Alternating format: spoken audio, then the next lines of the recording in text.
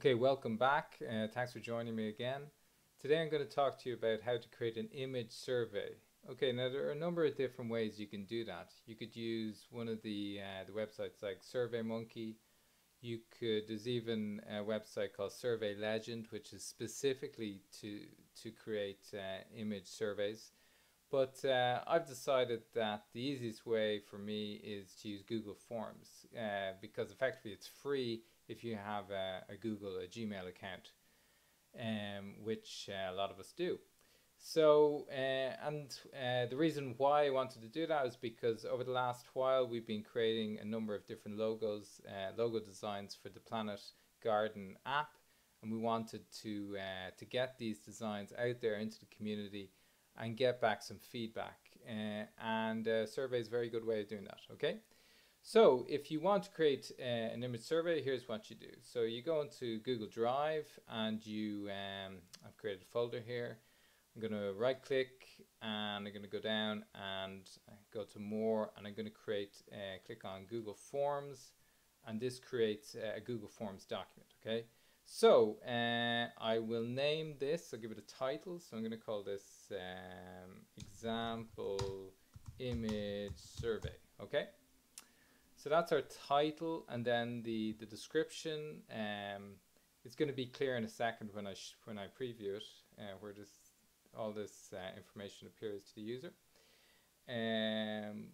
But for now, bear with me. So this survey asks you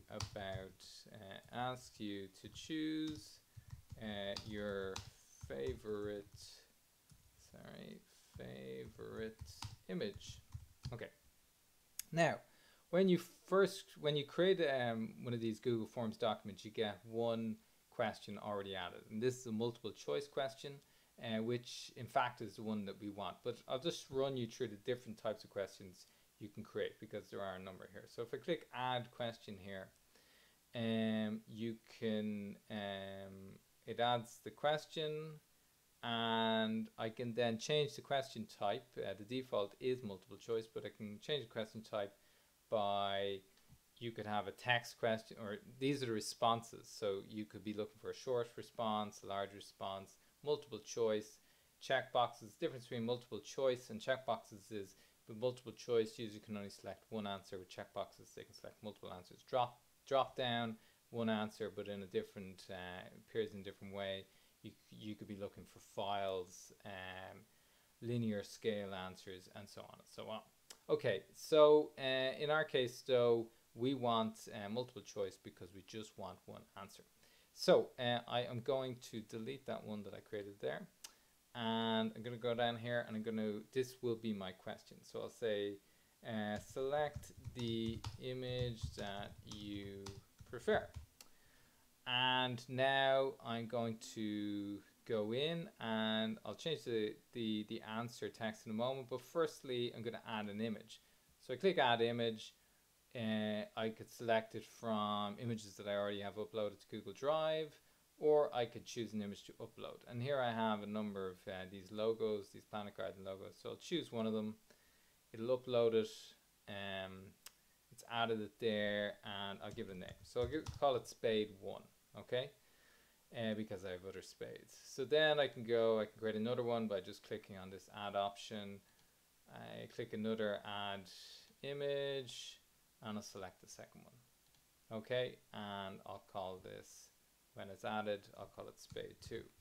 Okay, so you get the idea. I can add multiple images there, and it'll create a long list of these images that the user can then choose from. So the final thing to say, that's pretty much it. But the final thing to say is, if you want to ensure that the user answers a particular question, you just check that box there, so it's required. Okay. So then what happens? Well, I can click on Preview, and this is what the user will see, the respondent will see. So there you have your title, your about, and your first question. You can see it has a star there to say that it's required. So I'll answer here. I'll select, say, the second one. This is the image that I prefer. I click Submit, and if and that's really it. But back at back on the admin side, I can see here I've got a response. I click on response. It's summarized the response there. It's saying 100% of people have selected SPADE 2, which is correct. And I can look at individual responses. We only have one there, so it'll just show that, well, the first user selected SPADE 2. If there were more, it would go through them all. And the other kind of cool thing is you could then export it to a spreadsheet. You could click on this and it'll export that to a new Google Sheets document. So that's so it's pretty powerful. If you particularly with graphics, I think it's nice to get. They can be a bit subjective. You can get a bit you know, you lose the forest from the trees. So it's nice to get feedback from a community, and a really quick way of doing that is to use Google Forms and then to share it on social media.